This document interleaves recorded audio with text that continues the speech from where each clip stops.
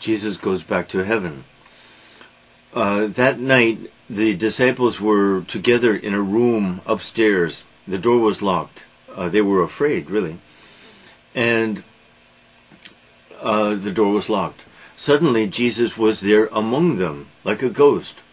But he talked with them. He tried to explain to them that this was God's plan, that he suffer and die and then rise again from the dead to give people hope. And he let them touch him. And he spent time with them, and he ate with them and talked some more with them.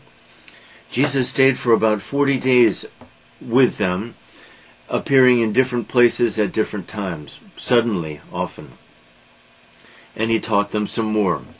Then after 40 days, he led them to a mountain near Jerusalem, and he blessed them, and he told them to believe in him, and they would have power and peace, and that he would see them again, and to tell everybody about him and about his message of peace and hope.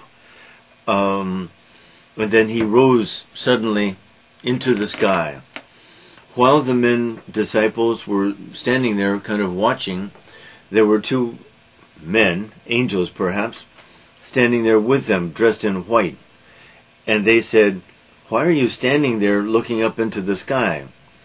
Go, teach the word of Jesus, take it to the whole world. Teach and spread the gospel, the good news of Jesus."